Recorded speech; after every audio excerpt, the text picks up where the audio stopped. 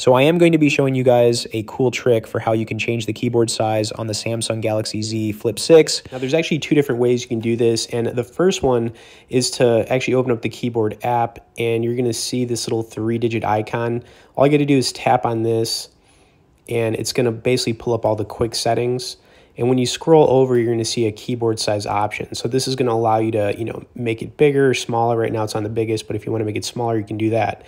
Now, if you really want to make your keyboard even bigger than the option here, what you want to do is go into your settings and you want to click on display.